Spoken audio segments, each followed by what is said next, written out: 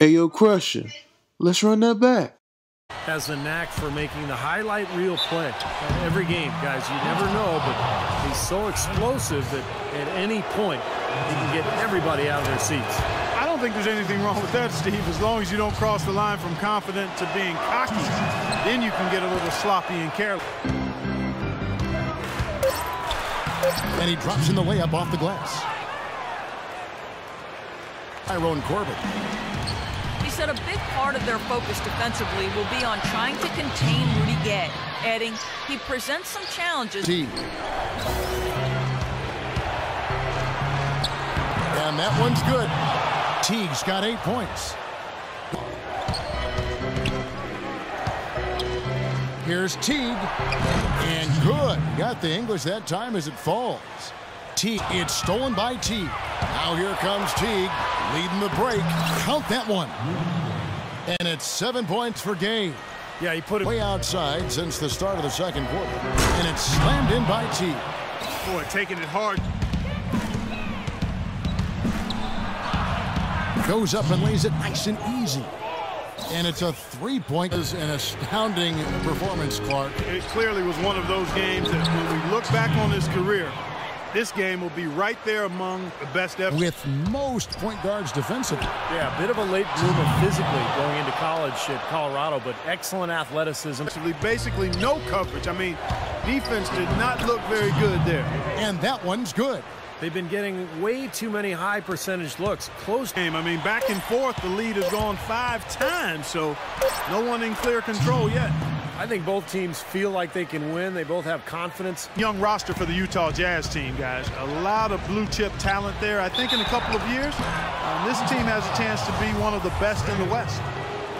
And you got to give this Utah front office a lot of credit. You're right, Clark. They've only missed the playoffs 5 times in the last 30 seasons. Steve, that is done a good job of getting value, getting assets, and continuing to look ahead. In fact, that really was his best sport. Do you think that helped him with his footwork, his mobility? Oh, I think. Talked about their postgame, saying we've got this defense. They want to turn it around. Yeah, they need a basket just to regain some momentum here, Kevin. That ties the game. And that's now 29. The Kings shooting 35% or so in the third quarter. Whatever they're trying is now working. A nice shot by Teague. I think that's no good from Garrett. Looked like he rushed that one, guys. The defense was out of position. He was wide open, just couldn't take advantage. Teague. And some very quick points for him on that possession. Teague.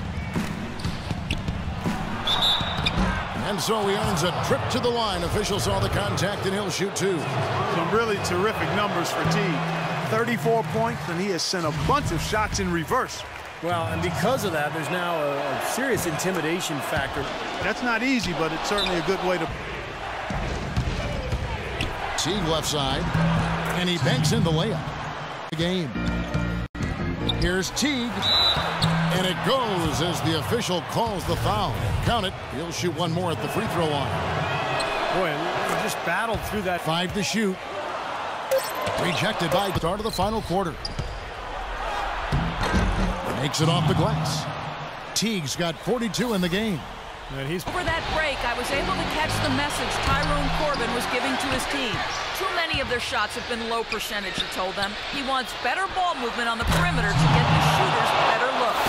Another part of what he said to them centered on his desire to... Doubled by Burke. Teague against Favors. Cashes in for a double-digit lead. Teague. Today, guys, there was something extra on the line. You could see it. I know exactly what you're referring to, Steve. With this victory, they'll win this season.